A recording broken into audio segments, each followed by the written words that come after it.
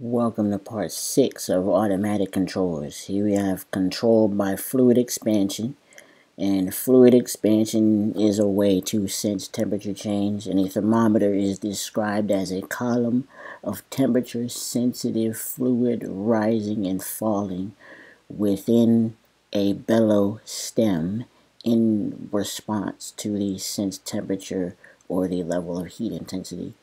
And the level of liquid in the hollow stem is determined by the temperature of the liquid, which is in the thermometer's bulb.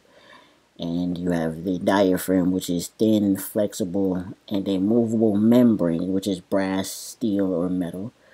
And it is used to convert pressure changes to movement.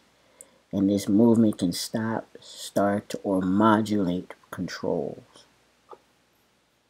And we have the bulb, which is near the flame, and it's filled with mercury, and the heating bulb causes the mercury to expand, which moves up the transmission tube, and it flexes out the diaphragm, and that means it has a pilot flame which is present to ignite the main burner, which is right here.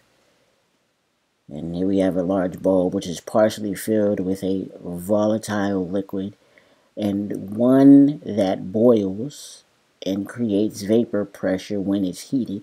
And this causes an increase in vapor pressure, and the diaphragm has to move outward. And then it is cooled, and the vapor condenses, and the diaphragm moves inward. And here we have A and B. A and B are remote bulbs which transmits A and B is a remote bulb which transmits pressure to the diaphragm, which is based on the temperature in the cooler. And I'll see you with part 2 of this.